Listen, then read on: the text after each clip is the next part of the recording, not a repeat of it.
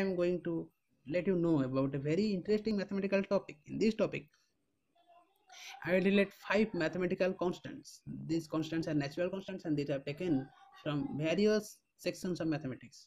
Those are 1, 0. Okay, the next one is pi. It is obtained when the circumference of a circle is get divided with its diameter.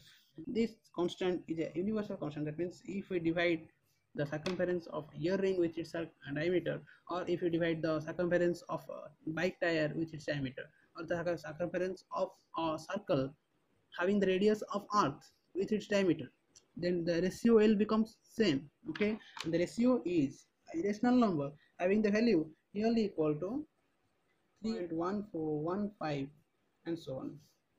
Okay, the next constant we get when we take the natural logarithm log x equal to y. Here there is no base. You can see that there is no base. It indicates that, and the base is e. Now the question is, what does the e means here? E means here in such a way that we can write e to the power y will be x. Okay,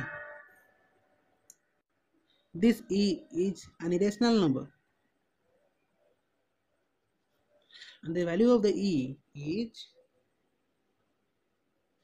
2.71828459 and so on. The next one I am going to introduce, and this constant is, it is a complex number.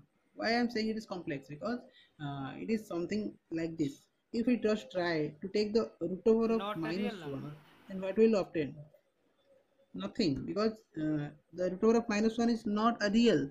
It has no real world existence. So it is something that is beyond the real world. That means it is complex. Okay, and this complex is taken as I, which is called iota.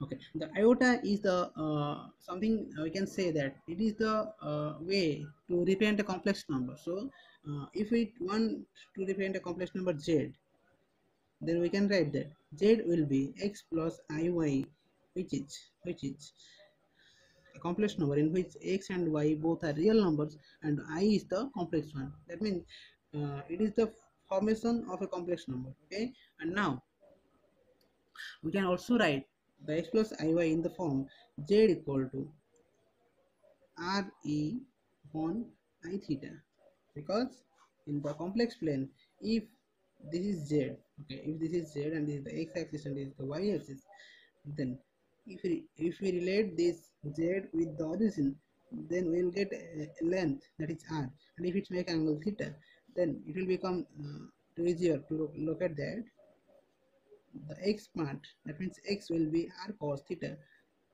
and the y part, that means it will be r sin theta.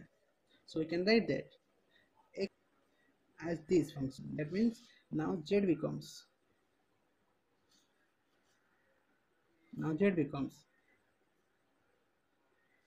r e upon I theta.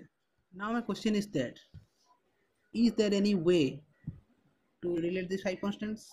Yes, I have a very interesting way, and z equals to r e to the power I theta.